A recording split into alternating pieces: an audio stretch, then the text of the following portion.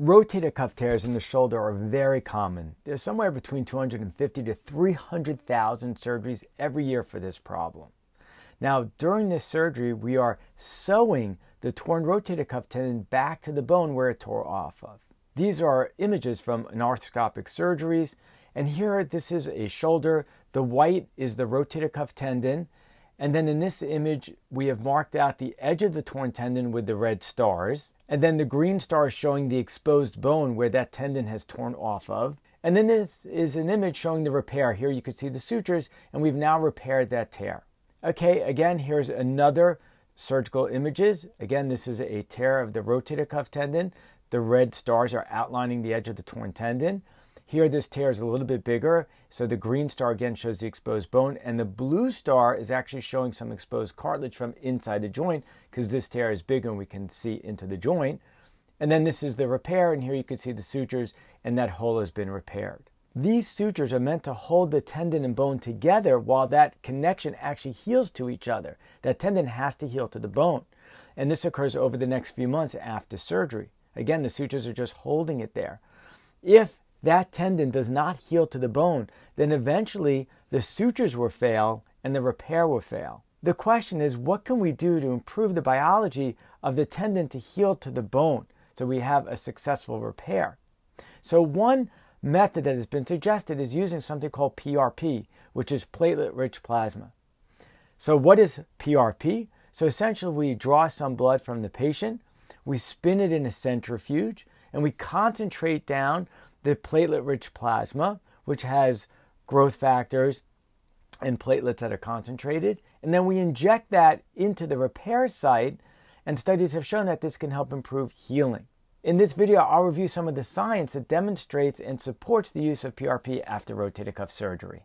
Hi, I'm Dr. Edmond Cleeman. I'm an orthopedic surgeon here in New York. I specialize in sports medicine and arthroscopic surgery.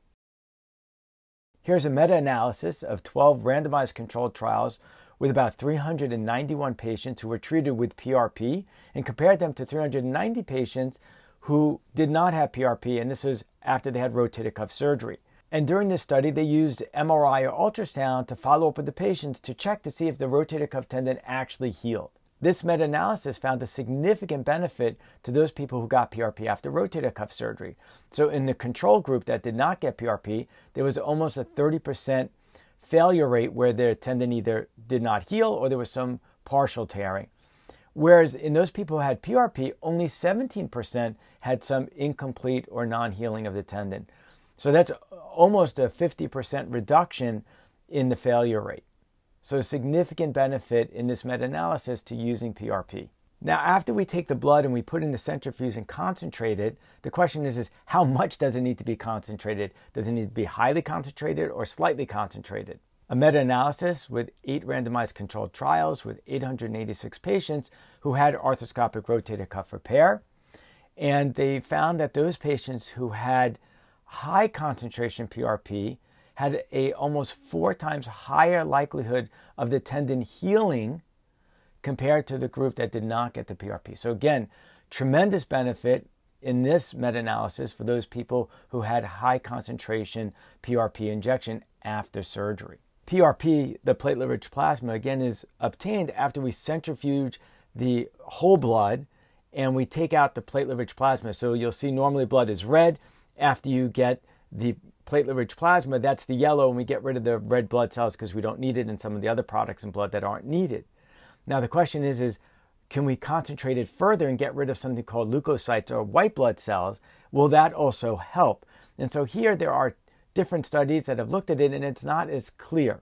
A meta-analysis of about 1,000 patients found that the long-term odds of a re-tear were significantly reduced if someone used PRP, regardless of the concentration of these white blood cells or leukocytes. Let's wrap up this video and go over a few key points. Number one, it appears that PRP after rotator cuff surgery can improve healing of the tendon back to bone.